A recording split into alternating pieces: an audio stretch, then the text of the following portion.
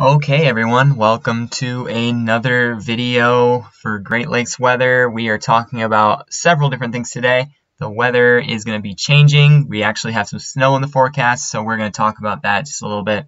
And then tonight, particularly tonight, we have the northern light potential that could take place, especially the farther north in Michigan you go, the farther northwest in particular, because we have some cloud cover that may potentially impact the ability for us to see the northern lights in the region. So before we get into that, remember you can scan that QR code to get connected with us.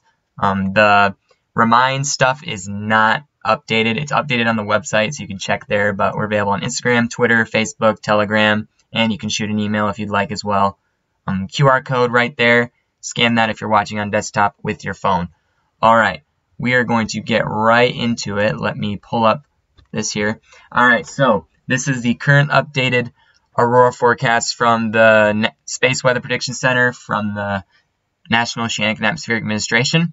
So if we go through, this is the current time right here, 3:36 p.m. And if we continue through, if I slide it through, you can kind of tell it kind of dies out a little bit. And by the time we get to about 2, 3 o'clock, 4 o'clock, something like that, you can really see that things just really start to light up. And especially if you go a little bit just north of the Michigan area, you can kind of see it on the screen. Michigan, especially the Upper Peninsula, will have a very good chance of seeing the northern lights as long as there is no cloud cover. So we're going to look at cloud cover in just a minute, but it's going to be very bright tonight. A very strong coronal mass ejection came off the sun and is going to cause these northern lights overnight tonight. So you can see how bright it gets. It's going to be pretty impressive. So that's a look at that. Let's take a look at the potential that we have to see it in those regions because of the cloud cover. Cloud cover might hinder that. This is the current time as well. This is a 3 p.m. model run for cloud cover from the GFS. So Indiana, Ohio, southern Michigan is still dealing with the cloud cover. But let's go to a forecast loop real quick and get a better idea. Alright, so let's go back to our time. So this is current time right here. Alright, so the cloud cover's there, you can tell. So as we progress, 4 o'clock, kind of tell when we get into about 1 a.m. 1 a.m. right here. This is 2 a.m. I want 1 a.m. Alright, this is 1 a.m. right here. You can see the cloud cover is really starting to break off. Western Michigan, northwest Michigan, even parts of northwest, northern Indiana might have a shot of seeing northern lights, but you really should get out into an open area in order to see them. You won't just see them right above you in the sky.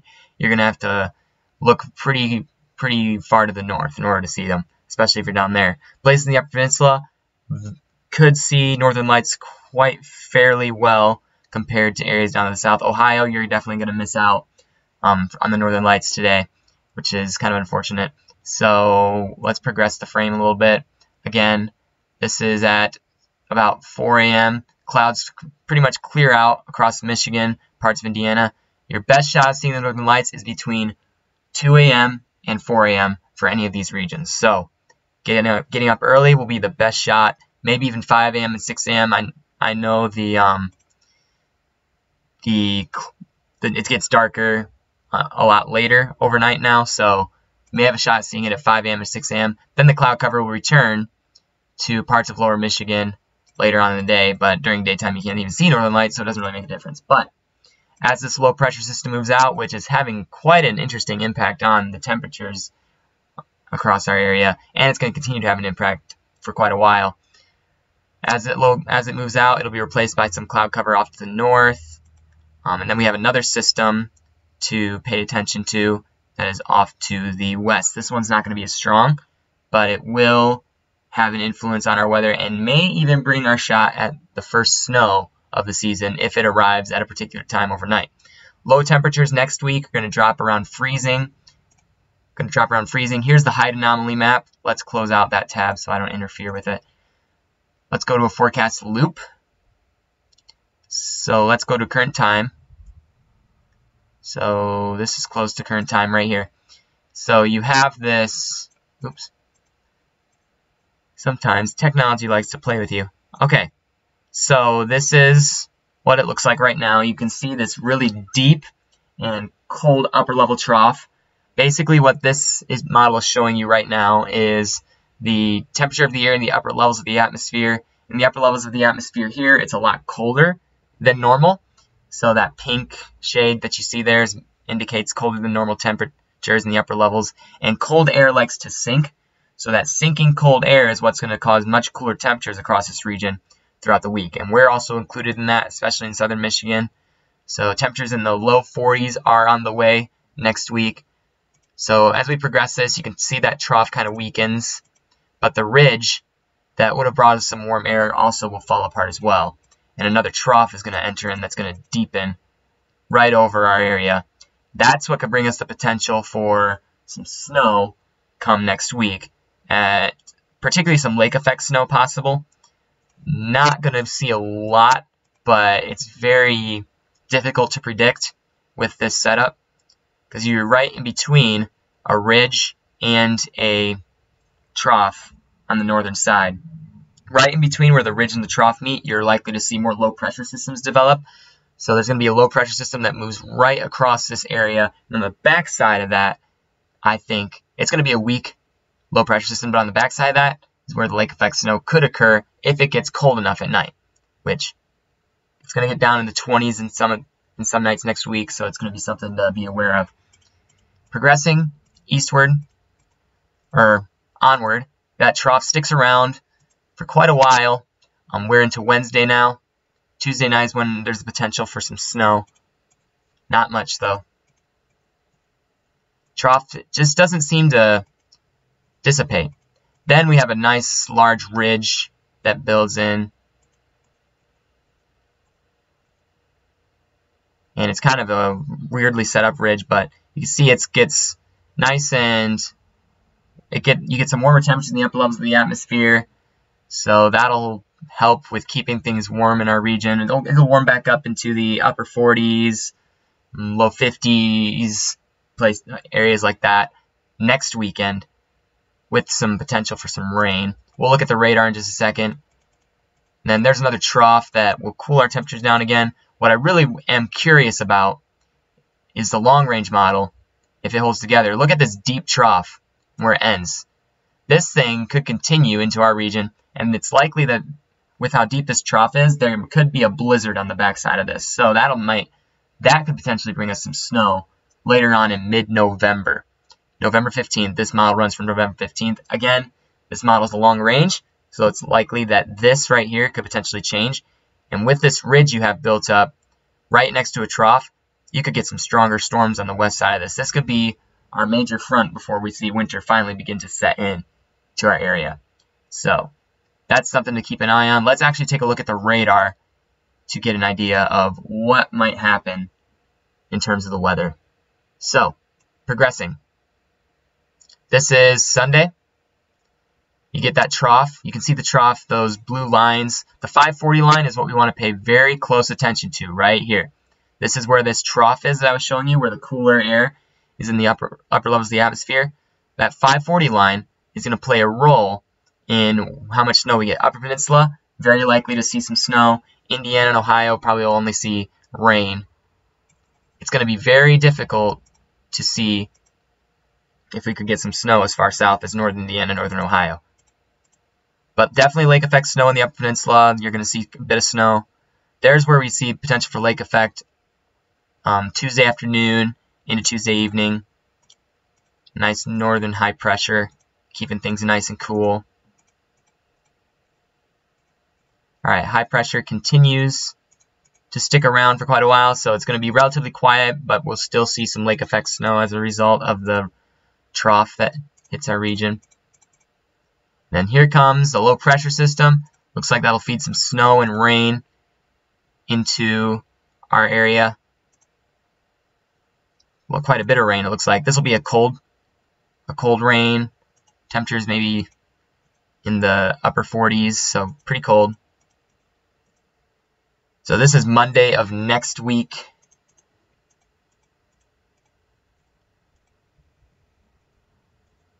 Monday of next week, and then now we're into Wednesday. Now, what's really concerning is these next two storms that I see pop up. This is Thursday, November 11th, all right? November 11th, you see a little bit of a first round of clipper-like snow associated with a warm front, which is very strange. It's not necessarily strange, but it's kind of interesting that the model's putting that out. I don't think we'll see any snow from a warm front. I think it'll come mainly as rain. But behind that, the warm front lifts northward. Oops, I gotta go back. I gotta figure out how to fix that. The warm front lifts northward, and then you see on the back side of this, you have heavy showers, thunderstorms, along with a very strong low pressure system. Look at that, 984 millibars. That's pretty low pressure. So on the east side of this, you're going to have your warm air being sucked in to the low pressure, and on the back side, you have your cold air, and that's why you see the snow, the freezing rain, particularly in parts of Minnesota. Northern Minnesota looks like you're going to get some pretty heavy snow. On the back side of this, the snow is just going to take off. See these thunderstorms developing along this very powerful cold front, where this trough, remember when I showed you the height anomaly, this trough is going to be right next to this ridge that's built up in the eastern, or in the parts of the Great Lakes region. So this front's going to progress through. Not sure how at the intensity of the storms yet, and then looks like the storms will intensify again down in parts of the Dixie Alley region. Progressing more, you have another round of heavy snow on the backside with more thunderstorms on the east side, and just a really well-defined line of storms. Again, this is the long-range model, so we're not sure about its accuracy a bit, but if this model holds together, we could have a pretty significant storm event on November 11th and November 15th. So that's going to be the next thing to keep an eye on as the weather continues, okay? So I already showed you that. I already showed you the height anomalies, so let's take a look at temperatures, how temperatures are going to change throughout the next little bit of time. All right, so this is temperatures for, these are the current temperatures today, 51 degrees here at my house in Michigan. Areas similar are going to have temperatures in the 50s. Let's progress it. Overnight, you get down into the 40s, and then starts to get colder Monday. Monday night, this is Monday night right here. You have freezing temperatures getting down closer to freezing in Michigan, and that's just going to be the trend as that trough continues to move through. Just getting progressively colder. So you see those freezing temperatures in the 30s Wednesday.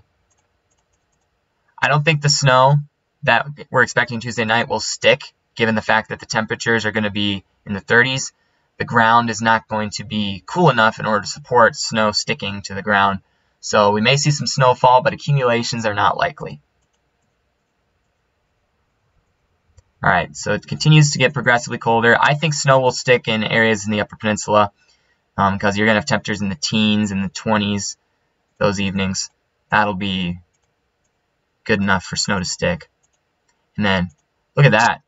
Along the New England area, you could see some pretty cold temperatures along there.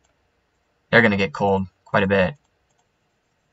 Then you have that ridge building in, so it's going to start to get warmer.